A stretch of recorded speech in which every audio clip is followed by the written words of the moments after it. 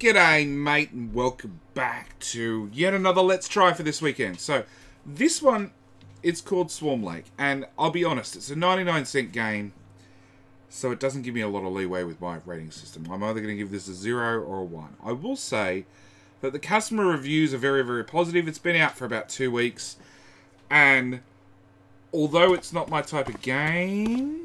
Oh, No, it's not my sort of game. I have not gone in blind. I've given it a couple of goes. As you can see, I've already got a bit of a high score here. It's way short of the high scores that are available on Steam. But I'm going to be honest. Like I said, not a lot of leeway with rating this game.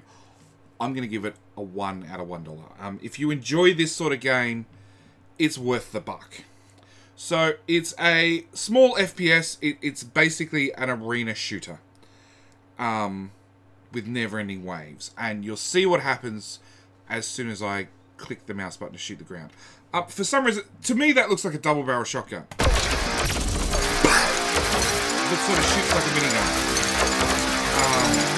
And the idea is to shoot everything.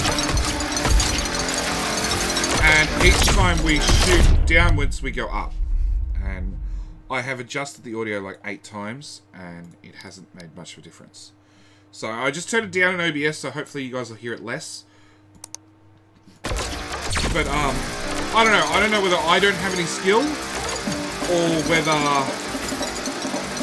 Yeah, I don't know. I don't know if I don't have any skill, or I just suck at this game, or what, but you can see it sort of turns into a mess pretty quickly.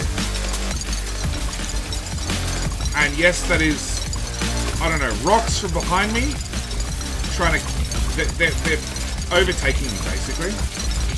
It's that insane. Yellow things are sharp, and they hurt. Rocky round things smack you in the back of the head, and they'll kill you. And green things are worth points. Now, I have tried staying up high, you know, fighting a 3-dimensional environment.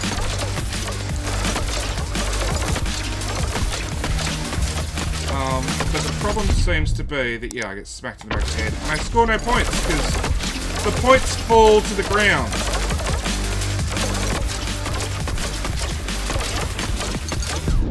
Yeah, so I get smacked in the back of the head.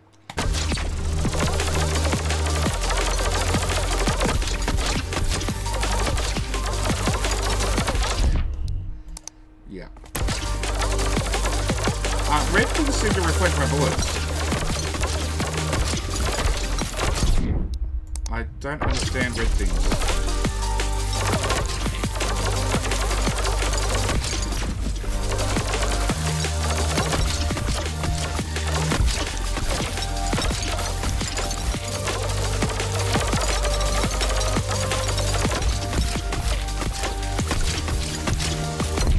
Yeah. So, yeah, that's pretty much the game. Look, the menu is full screen, resolution. I'm not even sure what that is. I don't know, let's set back to 300. That's your field of view. Maybe that's your left and right view. I don't know. Mouse accuracy, whether you invert the axes, sound, and music volume. That's it. And that's the quit button. This is the whole game. You've seen everything.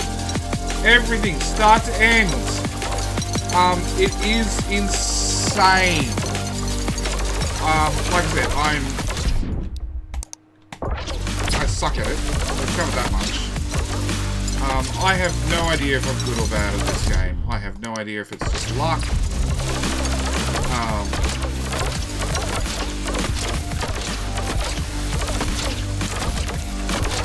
You know, left click when you're near something will fire you higher up the ground. All the money drops to the bottom. If you jump, with me, pretty much guaranteed it's going to land your head.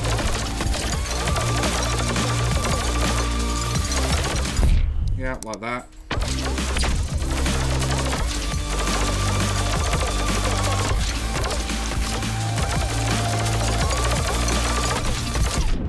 Like that.